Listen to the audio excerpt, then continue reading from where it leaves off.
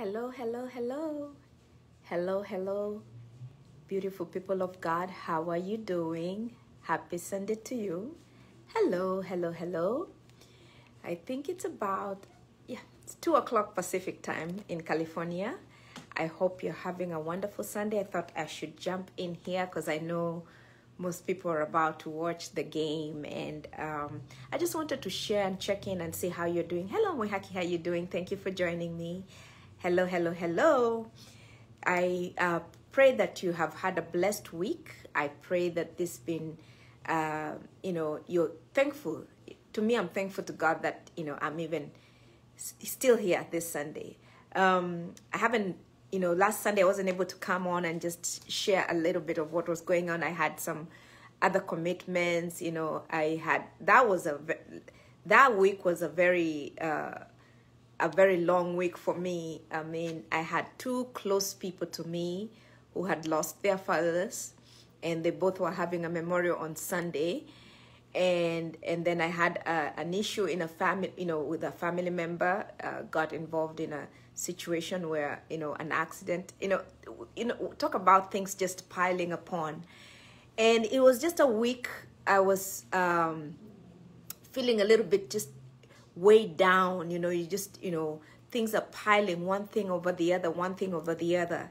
And I was just tired. I was really, really tired. And, when you're tired, you just want, you feel like I really literally felt like hope was leaving, and the Bible says hope deferred makes a heart sick.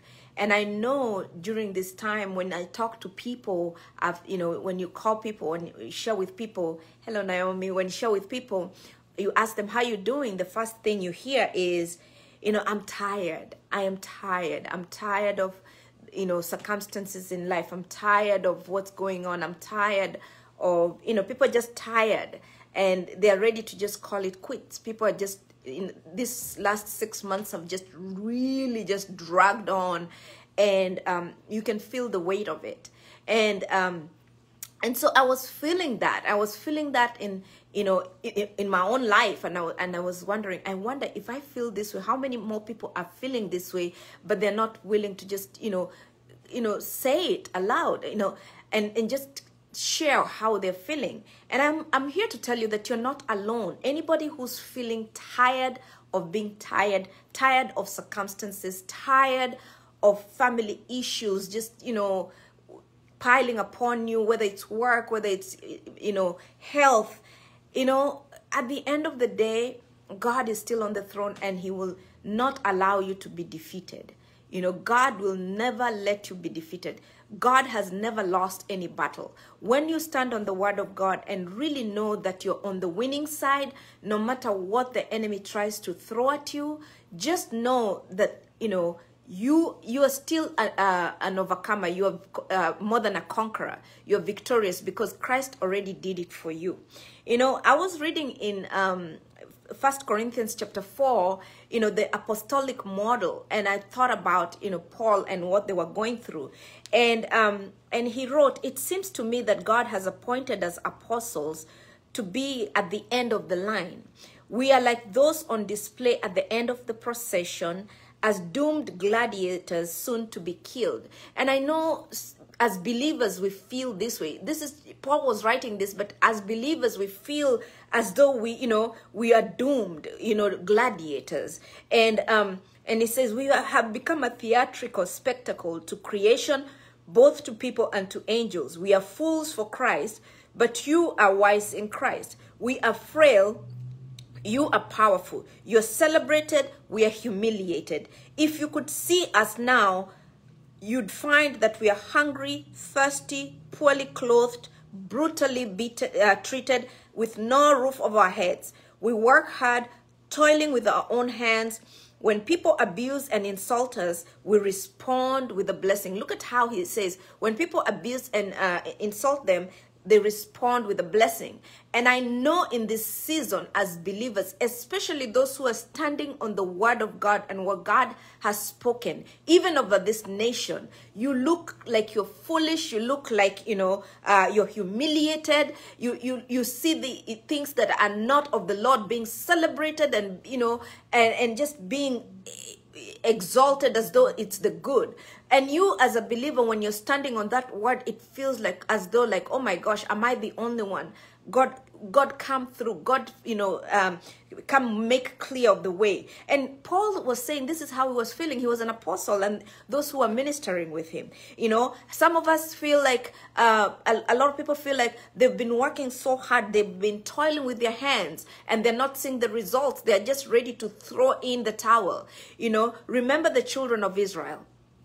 When God delivered them out of Egypt, God brought them out of Egypt. And then he was taking them to the promised land. They had been enslaved for 400 years, and now he was taking them to the promised land. And when the journey that would have taken them, 14 days took 40 years because of why? Number one, when the spies were sent to scout, the leaders, when they came back, 10 of the leaders gave a negative report. And when they gave a negative report, they gave a negative report of how they saw themselves and not how the enemies saw them. And so when the leaders have hope deferred, when the leaders feel like, there is no hope or they cannot fight, it goes, it filters to the followers as well. And we've seen in this season so many leaders, even in ministry, are quitting, they're giving up, they're just tired. They're tired and they're settling.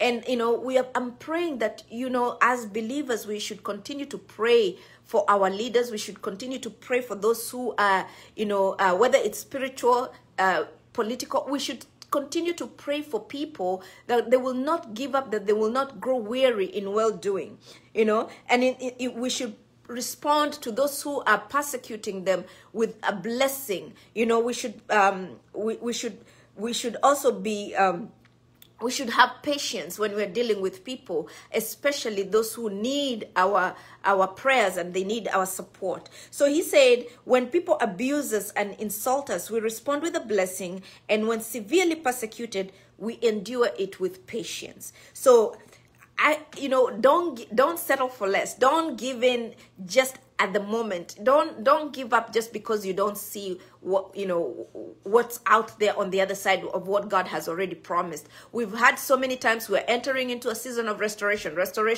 but don't quit. Don't camp and be in the wilderness like the children of Israel, because of you're not seeing, all you're seeing is the giants on the other side of your blessing. Do not give up. Do not give up. Do not despair. And I know sometimes people feel like giving up is the only option you have, but I'm here to tell you, we only give into what we have already spoken into ourselves. So as the Bible says, as a man thinketh, so he is. If you see yourself as defeated, then you will be defeated and you will give up. But if you start proclaiming the word of God, the way it says who we are, you start speaking to your spirit man. You start speaking the word the way he says. You call yourself a king. Even if you don't see the castle, you still call yourself a king. You call yourself a priest. Even if you don't have a pulpit. You don't have to have a pulpit to be a priest. The Lord calls us, we are a chosen generation, a royal priesthood, a peculiar people. We are kings and priests in the eyes of the Lord. Start agreeing with the word and not agreeing with what the world is telling us. Stop agreeing with the world. Agree with the word of God. Agree with what God has spoken over us, And then he says, when we are slandered incessantly, we always answer gently, ready to reconcile. So no matter how much slander is put upon the body of Christ, do not respond to the enemy. It's foolish to respond to slander. Do not respond to slander. Speak gentle words, kind words, And let the enemy can laugh at you right now, and the enemy can be laughing at the church right now. But we know very well that God is sitting in heaven and he's laughing at the enemy, because he knows at the end of the day, he is going to win. I have never seen any battle fought by God that he loses. God always will win over your life, over our lives, over every situation and circumstance. So let us be a people who are ready to reconcile, a people who are ready to answer gently. And then even now, in the world's opinion, we are nothing but filth and the lowest scum. That's what Paul was saying. To the world, he was saying to the world, in the world's opinion, they are nothing. They are just filth and lowest scum. And I've seen, the people who are not of the people of the world, really what they're making a mockery of the children of God, the chosen vessels of God. Be careful as believers not to be so quick to agree with what the world is saying. Because when you do agree with what the world is saying, guess what? You're giving Satan legal right to go before the Father and accuse you, because you're now in his camp. And he will cause you to be withheld from your blessings. So do not agree with what the world is saying, but be one to be, slow to answer. Just be one who reconciles, with people who are slandering. Don't give in into the slander. Don't give in into the negativity. I want to say the other thing I saw is that one of the things I have seen even on social media that is more it's toxic and it's more contagious than the virus itself. It's negativity. Negativity on social media is so contagious. It's more contagious than the virus that we're seeing right now. And people are caught up with the negativity, and they don't understand, but by them being caught up with the negativity, they are actually blocking their own blessings by agreeing with the accuser. So don't be caught up with the negativity. Shut yourself with the Lord and listen to what God is saying instead of what the world's opinion is saying. Because at the end of the day, like I said, God will still reign, God will still rule, and God's will be done here on earth. We know from the beginning how the plan started in the book of Genesis, and we know in the book of Revelation how it will end. At the end of the day, the enemy will be defeated. The enemy in your life will be defeated. So I am here to just encourage you. Do not give in when you're in that valley where you can see the other side of the blessing. Do not give up. Do not give in. Do not grow weary in well-doing. I pray that this will be a word that will uplift you, and that you can look forward to the week that is coming up and trust the Lord that he's going to be with you. Remember, you are more than a conqueror and you're an overcomer. Praise be to God. I pray shalom unto you. Thank you, everybody, for anyone who joined me. And I pray that this will be just a short word that will encourage you. You can listen to it again. You can share with your friends. Until next time, thank you. Thank you, Carrie. Hi, Carrie. Thank you for joining. I pray shalom and shalom unto you all. God bless you. Bye.